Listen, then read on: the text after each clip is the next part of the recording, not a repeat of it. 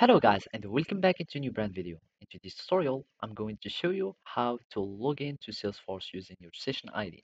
So make sure to watch the video to the end and follow these simple steps. So basically, all you need to do is just to go to the developer console so you can get your session ID, and after that we will be able to log in with your session ID. So here we click on the setup menu, we go to the developer console, and we will need just to open and execute a code. So from here, you will need just to compose your session ID. And basically, let's just store it in this string. I will just call it SID.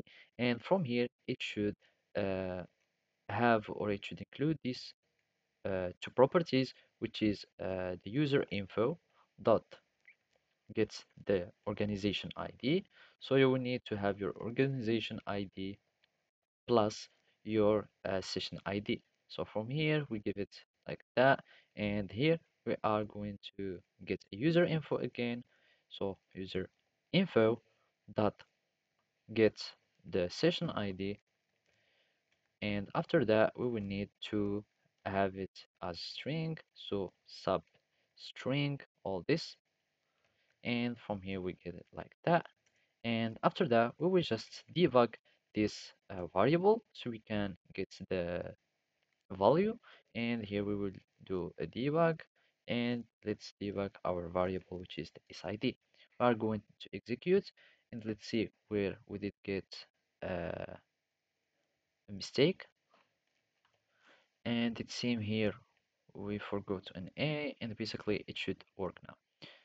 So organization id plus user info get session id.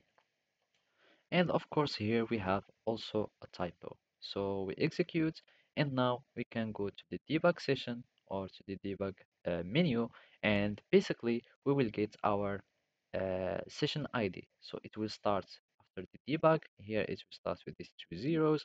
You copy it, and now we need to reformulate login, uh, our login URL or login endpoint.